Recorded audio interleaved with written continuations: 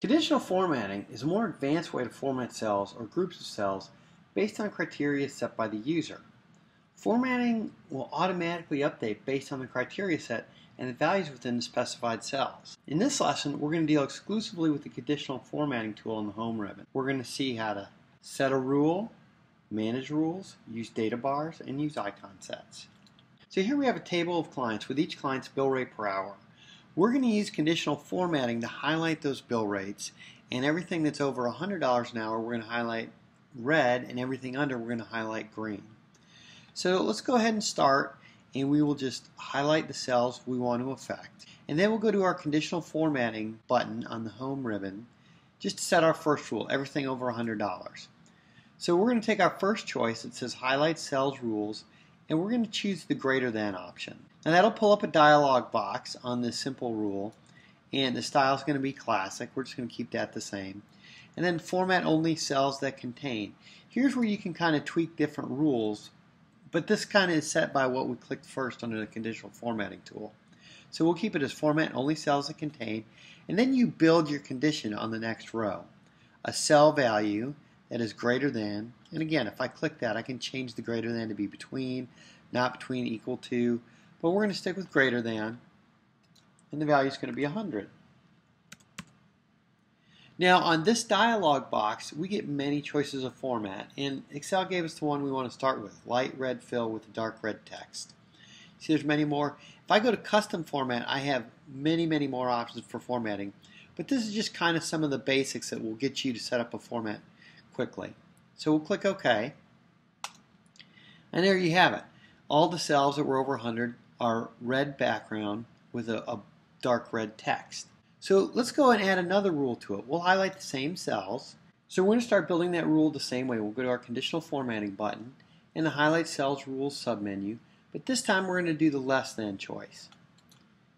And again, really all that does is fill in this bar here to be less than as opposed to greater than or some other condition.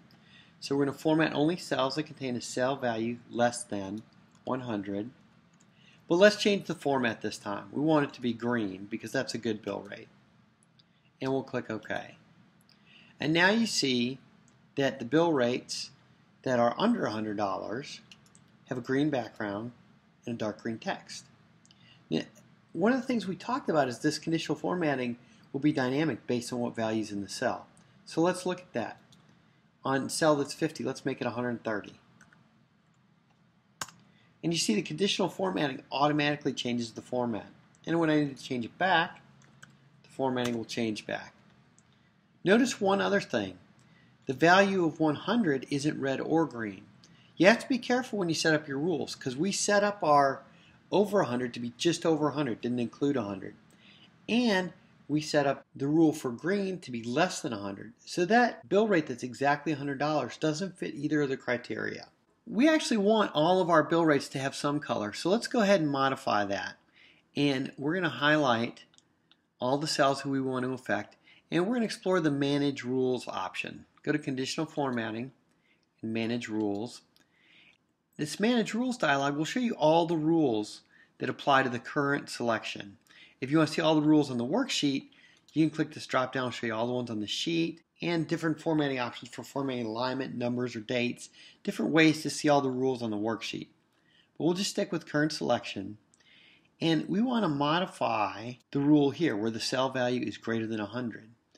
So all we're going to do now is go to this Edit Rules button, and it brings up the dialog box again. So we'll come down here, and where it was greater than, we'll change that to be greater than or equal to, and that should include our value of 100. And we'll click OK, and now you see 100 is indeed covered by the rule of greater than or equal to 100. We might set up rules that we like, but maybe we added some more data values down here at the bottom. We've got 3 more clients. We can use that Manage Rules dialog box to go ahead and expand our range down and actually over to this column as well, the column C. That might be the new bill rates the clients have quoted us. So we'll go to Conditional Formatting, and we'll go to Manage Rules, and this time show formatting rules for the current selection. Well, I don't have any rules applied to the cell I'm on, so I'll go ahead and change this and be all the rules for this sheet. And now you see the two rules we have come up. For the one where the cell value is less than 100, we went in before and edited the rule. This time, we want to edit what it applies to. Right now, it's only applying to B8 to B13. So we want to change that to include more rows and column C. So let's go ahead, highlight this, use our range selector, and go over and select our brand new range. And that's how that one will work. It's going from B8 to C16 now. And on the next rule down, where the cell value is greater than or equal to 100, let's don't use the reference editor. Let's just type over the values that we need. That's going to still be B8, but then we're going to go to C16. So there are two different ways to expand your range with conditional formatting. Click OK, and now our conditional formatting rules are applied to that whole table. Those are some pretty good tools for formatting our data in a table, and they do make some values stand out. But let's look at a couple more dramatic options included with conditional formatting. In column D, we're going to look at data bars. So let's highlight our cells that we want to apply some conditional formatting rules to in column D. We're going to highlight D8 to D16, and we'll go to Conditional Formatting tool, and go down to Data Bars. And you have a couple different options, gradient fill and solid fill, and these are just going to be slight differences in the way that the data bars look. But we're going to choose a solid fill first, and we're going to choose a blue data bar. And click that, and notice right away, Excel went in there and it applied a data bar to each value. And the neat thing about this is the data bar's length is relative to the biggest value in that range. So, for example, 180 is the largest bill rate. Well, that data bar goes all the way to the end of the cell, whereas 60 is smaller, but it's relative to all the other values in that range. So that makes the data look better, but there's a way to even make that data bar look even nicer. Let's go back to Manage Rules. And instead of current selection, we want to go to this sheet. Now let's click our data bar rule, and we're going to edit the rule. Now here there's a lot of options. Right now the minimums and maximums are automatic. If you wanted the maximum bill rate to be 200 so that the data bar doesn't go all the way to the edge of the cell, you could set that there. You can make it a number, make it be the highest value. You can make it on percentage. When you specify one of these more discrete values, then you have the option to actually type it in the minimums and maximums. And then the context is going to be left to right or right to left. The next option we want to look at is this checkbox right here that says Show Data Bar Only. We'll click on that, and then we'll just go ahead and click OK. And click OK. And what that did is on our worksheet, it actually hides the value. So now the data bars look really sharp. It's really a dramatic visual on which bill rate is the highest, which is the lowest. You still have your numbers in other columns. So if you needed to show those are okay. But for the visualization, the data bar by itself is really sharp. One thing to notice though, as I click on each of these data bars, look at the formula bar. The value doesn't ever go away. It's just a presentation option of the conditional format to not show the number, but show the data bar instead. We've got one more option that we're going to look at in conditional formatting, and these are the icon sets. The data bars do show a good visual representation, but sometimes on a report you might want to just show a quick little status indicator, traffic light or something like that. What we're going to do is take our bill rates, and everything that's over 150, we want to give it a red traffic light. Everything from 100 to 150, we want to have a yellow traffic light, and every bill rate under 100 will be green. So let's see how we can do that with conditional formatting. We'll start by highlighting our range, because that's the easiest way to do it. It'll pre-fill our range for us. And we'll click on our conditional formatting tool and go down to icon sets. Now you see there's many different options. We've got directional sets, we've got different shapes, got some indicators and some ratings. There's the data bars like on a cell phone, some completion indicators. We're going to stick with the shapes and just go with a simple green, yellow, red traffic light. Now, as is the case sometimes with Excel, it'll take a guess and just pre-fill in your values.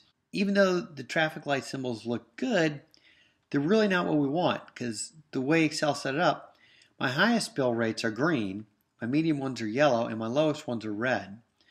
It's not a big deal though. We can go back in and set those up appropriately by going back to Manage Rules. Now this time we have an icon set rule, and we're going to edit the rule. And there's a lot of different options. The icons are red, yellow, and green. Now one of the options here, reverse icon order. Well, that's the first thing we want to do, because right now it's looking like Excel has put the lowest ones, it's put a red traffic light by. So we need to do that, but we also need to change the actual setup for how these lights are applied, because Excel, when it did an icon set, just did a percentage mapping. Everything that was greater than 67% was red. Everything that's between 67 and 33 is yellow. Everything under 33% is green. We want to have these be actual values. So we want to display red when the value is greater than or equal to 150, but it's not 150%, it's an actual number. So we'll type in 150 again. And now we'll do the same thing with yellow, where everything is based on a number, and it's going to be less than 150 and greater than or equal to 100. And then finally, the third icon is going to be set just by default. It's going to say everything else, everything that's less than 100. So now we can click OK. And now our icons look right. Our high bill rates of 160 and 180 get a red icon. Everything between 100 and 150 is yellow. And the last indicator, green, is everything under 100. Let's go ahead and apply that Show Icon Only rule to the icon sets as well and see how that looks. I'm going to Manage Rules, Edit Rule, and my checkbox right here to show the icon only, I can click that. And then when I click OK, the icon goes right in the middle, and it is one of those very sharp looking dashboard type indicators that can show a quick health or status of a particular value. Again, like the data bar, when I click in the cell, the value's still there. We're just using that column to only display an indicator light. One good thing to do in practice is kind of similar to what we've done in our example. Use some of these together. You might want to show the bill right and have some numbers on there, but the icons really draw your eye faster than the numbers do. I can tell really quickly which rows have a high bill rate by looking at my icon set. I kind of can on the conditional formatting we set up with the colors, but it's much clearer. It's much more evident what I need to look at by looking at the icon set. So as you've seen, conditional formatting is an excellent way to help you format your data in a meaningful way. And the great thing about it is you set up the formatting rule or rules up, and you never have to waste time formatting each and every cell again depending on its value.